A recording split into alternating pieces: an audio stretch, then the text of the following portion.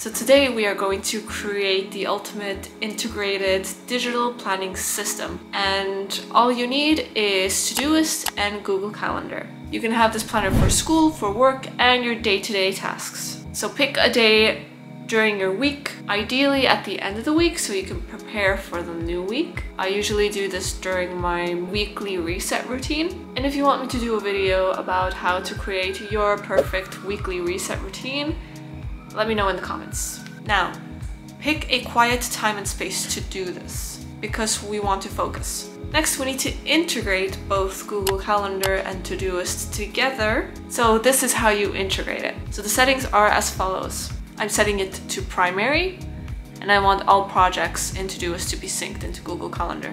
And any new event that I create in Google Calendar will appear in the inbox. When it comes to labels, I'm not gonna add any labels. And then the default event duration will be 30 minutes. When it comes to completed tasks, now this is one of my favorite settings. When a task is completed in Todoist, it's removed from Google Calendar. Personally, I prefer it like that because then on my calendar I can see how empty it's getting as the week goes on, so I can see that I'm making some sort of progress. Now, before we plan, if there are some tasks in your to-do list that depend on someone else too, ask for their schedule as well before starting to create your own schedule. For example, my gym times, most of my shopping times, or longer, bigger errands also depends on my boyfriend's work schedule and days off, because we prefer doing those things together. And of course, planning specific dates as well when it comes to that. Now, if you're wondering how I have these custom colors in my Google Calendar as well as a custom background, I have a video on that I will link on top of the screen as well in the description box that really shows you how to do it. Now, change your primary calendar color to something that you like. Personally, for me, it's pink because pink has always been my color. So first things first, we want to schedule routine things like sleeping, the times you're eating.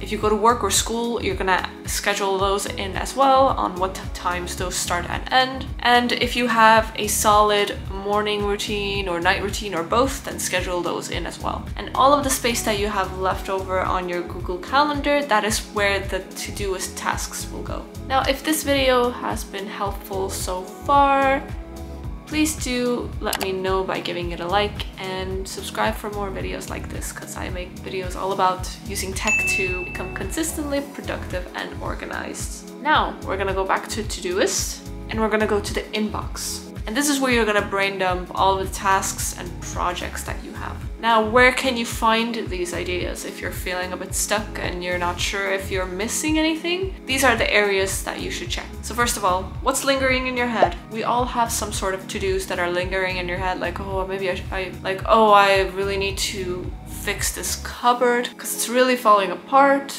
Or for example, I need to buy my cats a new scratching post. The next area where you should look is your goals. So whatever goals you've set for yourself, either this year, this month, this quarter, whatnot, just break them down into smaller and smaller pieces. Because when it comes to your goals, you do want an action plan to actually execute them and achieve them instead of just having them in a list somewhere sitting and you not doing anything about it. Now, if you haven't created one yet, which you definitely should, and it's what I call the constant to-do list. Now, what is the constant to-do list, you might ask? Well, it is a list that has just reoccurring to-dos in your life or business or work or school, and they're literally just to-dos or reoccurring projects that you have either in your business or just your life. And the purpose of the list is to remind you that, hey, you should do this, because genuinely sometimes we forget. And the tasks that basically go in there are chores like doing laundry or grocery shopping or creating a meal plan or working out. It's just a reminder to add those to your schedule, because you might remember later in the middle of the week and then you suddenly realize you have no room to put them anywhere. For example, for me, I genuinely forget to do laundry until I come across the laundry basket and I notice that it's overflowing to the point where I have to basically do so much laundry in the span of a few days. So a constant to-do list really helps me remember that. Or checking up if you have your household products in stock. Do you have enough paper towels? Is your toothpaste running out? Things like that. So you can have like different lists. So you can even have little inventory lists for your home as well, or your food. So that's a great place to find ideas. I always go through my constant ideas list when I'm creating my schedule for next week. Now, and of course, anything that you already have scheduled, it can either be written on a piece of card, or you've written it down in your notes somewhere, or it's already added to your Google Calendar. So things like maybe a hair appointment, or you're getting your nails done, or a doctor's appointment, things like that, or a certain event or someone's birthday. Now, I have to remind you, make sure you give yourself a generous amount of room for the unexpected, because even no matter how well you're prepared for next week and you feel like you've added everything, there's always something that might come up that you literally wouldn't have been able to predict. So make sure to give yourself space in your calendar for those situations. All right, so let's get on to scheduling. So adding the dates and the times. So first of all, we are going to schedule the things that are definite. So appointments, events, things like that. They are going on at a set time and a set date, and you literally cannot miss them. Then you're gonna schedule in your red priorities, and then after that you're gonna schedule your yellow priorities. And if you still have some space left, keep in mind you have to keep some space for emergencies. You're gonna add any blue ones that you need to or want to do. Now, after you've done that, you're gonna go back to Google Calendar and you're going to adjust the time blocks to make sure that they're correct. Because some events, they take 2 hours, some take 15 minutes, and you wanna make sure all of that is right, because you might end up realizing that you have more space, or you end up realizing that you have less space. And once that is done, you go back to Todoist and you're just gonna either schedule in more lower priority things because you have more room now, or you remove a few. Now, when it comes to tags, it really depends on what you prefer.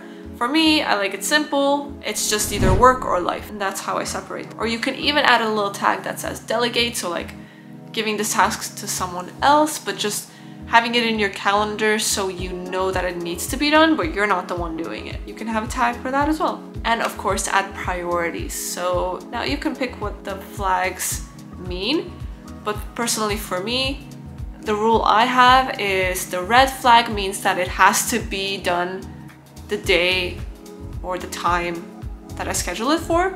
The yellow flag means that it has to be done this week or else. Doesn't matter what day or time, but it has to be done this week. And the blue flag means, oh, it would be nice to get it done. However, if I end up being tight for time, it's okay to postpone this task for next week. And I definitely recommend having both the Google Calendar and the Todoist widget on your phone as a home screen, because then you can easily see what tasks do you have up next, and then you can quickly either add some last minute tasks or ideas in Todoist, or just check off the things you've completed. However, if you do feel like your workload is getting very overwhelming for you, or it's just starting to feel a lot and you're not sure how to organize everything and what to do with it, definitely watch this video where I explain the 7 things you should do that I wish I knew about ages ago that will help you manage all of those projects and to-dos. I hope you have a productive week, and I will see you next time. Ciao!